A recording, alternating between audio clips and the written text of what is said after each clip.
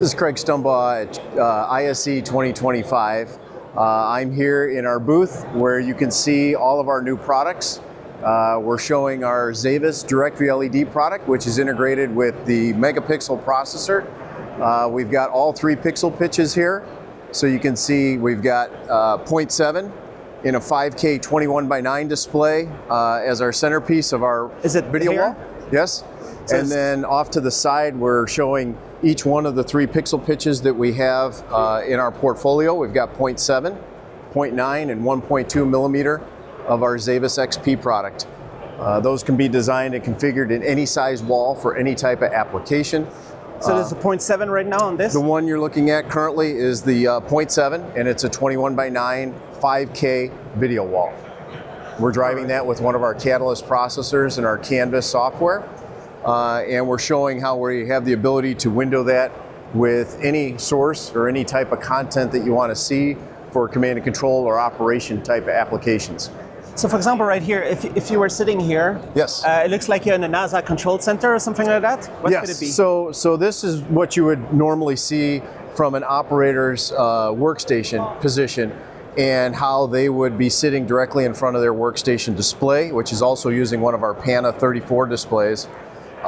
To look at the information or data or dashboards they need to do for their job or their role within the organization. And then the video wall in front of them creates that common operating picture of all of the sources in the environment.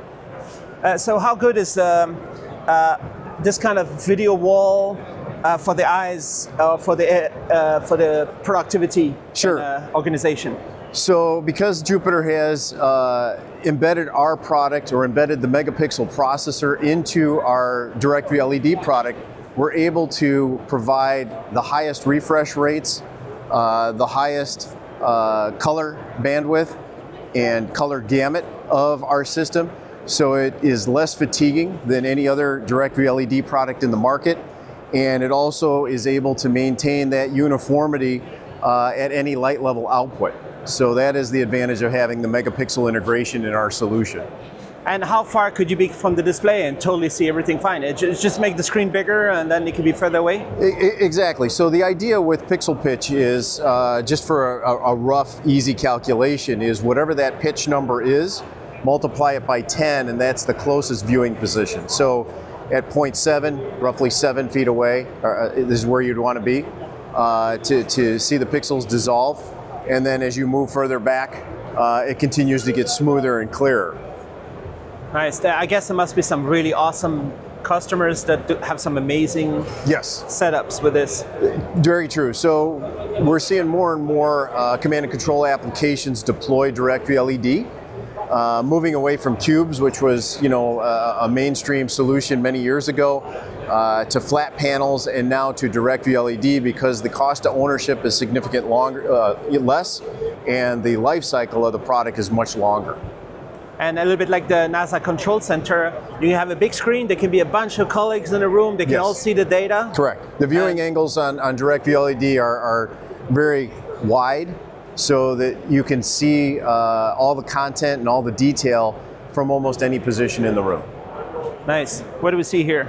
So here you're looking at our Pana 81T, which is a touch display. And what we're doing on here is we're running one of our Canvas clients on the OPS PC that's in the Pana 81, and that allows us to interact with the video wall and also with any of the other content or applications that are running locally on the OPS PC of this display. You need a beefy computer to run this. It's built in. Graphics? It's a built-in option in the Pana displays. It can be very high resolution? Yep, and then that's mounted on a Salamander motorized mount that allows you to move that up and down and also angle or tip that. You can show it move? Oh, do you want to show it move? Yep, sure. So we can show that so you can kind of see how that works. So we can raise that up to any operating height you would need, and then depending upon the application, you can tip that either flat, if you want to use it for a planning table, strategy table type of application, or if you want to bring that up and use it more as a giant remote control for your environment. Many command centers are now deploying this in that type of application where they can orchestrate the entire room environment from that position. Nice, because you also need to be able to nicely control the giant video wall with all kinds of inputs. Correct. This could be one of them. Correct, and you can do that from any of our Canvas clients or from the Pana display that's running a Canvas client on it, but any Canvas client, whether it's in the room or outside, you can manage the system. What do you show there? So this is a concept that we're showing. This is just kind of a concept piece that we brought to the show, and some new technology for driving displays and decoding sources in a different process than we traditionally do. And it's something that we're experimenting with, but we wanted to kind of bring it and show it at the show. Sparking new ideas. Yes. All right.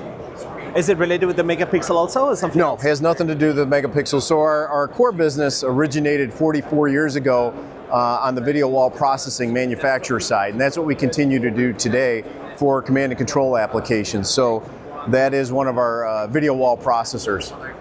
All right. Should we have a look over there? Sure. On the other side?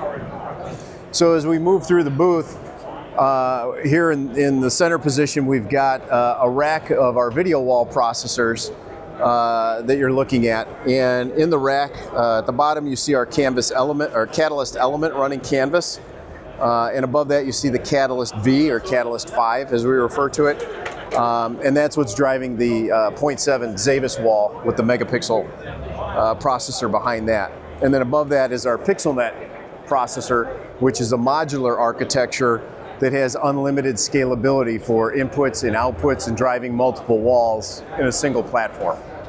So you can put some HDMI ins, or is it over IP, or how does it work? Correct. So any type of source that you have, whether it's SDI, HDMI, DisplayPort, web pages, IP streams, it has the ability to accommodate any number of inputs from any of those source types and drive hundreds of displays, whether they're in a video wall orientation or distributed throughout an environment. And what do we see there? Yeah, so in the middle section here, this is our Pana 105D in a portrait installation, and we're using this to show a signage application for it. The 105D, again being 21:9 and 5K resolution, is 8 feet tall.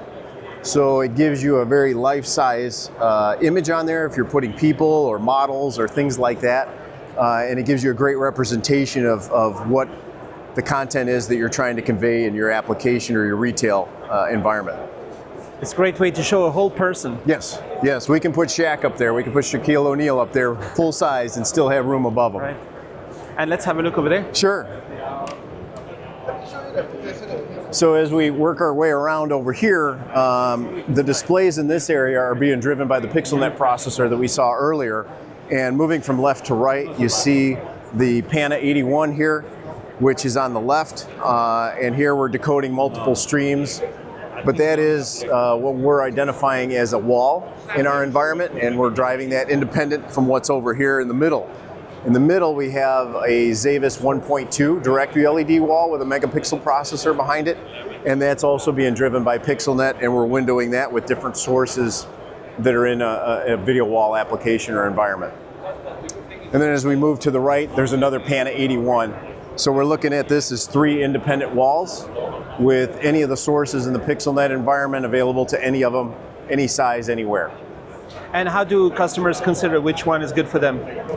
It really depends on their environment. Number of users, viewing distance, amount of content or data they need to view helps design how that system is going to be configured. And the latest technology of the micro LED or those direct view LED and stuff like that, yes, it really enables a whole bunch of new stuff for your company, right? It is. So we introduced and we pioneered the 21:9 5K space with the Pana displays, which are LCD, back in 2020. And we're on our 3rd generation of product now. And from that, we also introduced the Zavus Extreme XP LED, which is the Direct View LED product. And we can do that again in 21:9 or any aspect that you need to do for your application. And some of the micro LEDs get smaller and smaller dot pitch. You can do more and more stuff with that? You can. More resolution? Yeah, the more pixels you have, the easier it is to split that up with more and more sources and maintain the image quality that you need to see. Obviously, that's for more intimate environments where you need to have closer viewing distances, because as your viewing distance increases, you can use a lower pixel pitch, and you don't have to spend the type of money that you would need to on a lower pitch product. Nice. And over here, fourth Yeah, so here you're looking at our third generation of Pana. This is a Pana 105 XTM. Fourth, right? Third gen. So this is third generation. And what makes this unique is it's 3 times as bright as the 105D that we saw earlier in portrait. It has over 2,000 points of backlight, so you get better uniformity. And you also have a thinner overall display, and it's a little bit lighter. So you can touch this one. And this one's a touch. So you can get this both in touch and non-touch. Right now we're playing a video on here, so there's nothing to interact with because it's not. Yeah. So we can touch that and come back down to the desktop, and you can see how we can integrate that and come back to the video back and forth. But we also use these, predominantly you'll see them in Zoom and Teams rooms. So it's integrated with Microsoft Teams, front row, as well as Zoom. And then it's got some nice anti-fingerprint. Yes. And also it's matte. It doesn't reflect too much lights. So all of our Pana displays are using a matte finish on them, so that you don't have that glare from room lighting or ambient light from a window or anything like that. So it's more aesthetically pleasing and easier to view the content and the information that's on it. Could it be scratch-proof? People with the rings and stuff, it's not going to scratch it? No, they won't scratch it. Yeah, there's a protective layer of glass on there that you won't scratch that. All right. Yeah. Cool. So that's a great show here, the ISE 2025. Yes, it is. It is. It's been a great show. This is only day 2. We're halfway through, and we've had thousands of visitors come through here. So very happy to have this here. And then the last part of our booth is we partnered with our friends at Theory Audio. And we provided, they're providing a listening experience or a listening room here. Is it inside? There's a demo going, but you can look through the window there. And in the Theory demo, we also have one of our Pana 105 displays that they're using for part of their presentation.